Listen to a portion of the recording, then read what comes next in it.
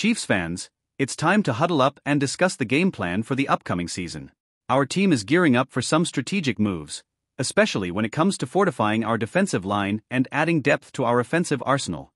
Let's start on the defensive side of the ball. There's a noticeable gap in consistency and depth behind our star defensive tackle, Chris Jones.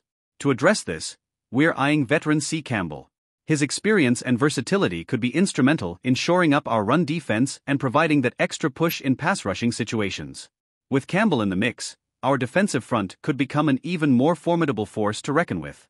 Now, shifting our focus to the offensive side, we've got some adjustments to make, especially with the departure of S.E. Jones. We need to fill that void at wide receiver, and one name that's been circulating is Michael Thomas. Despite recent injury concerns, Thomas's potential partnership with head coach Andy Reid and quarterback Patrick Mahomes is tantalizing. His route-running prowess and ability to make contested catches could add a whole new dimension to our passing game. But let's not forget about the running game.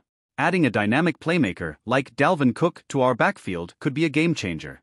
Sure, Cook is approaching 29 years old, but his skill set and experience could provide valuable depth behind Clyde Edwards-Helaire. Picture a backfield duo that keeps opposing defenses on their toes, unable to predict whether we're running or passing. These proposed moves aren't just about filling roster spots, they're about elevating our team to new heights.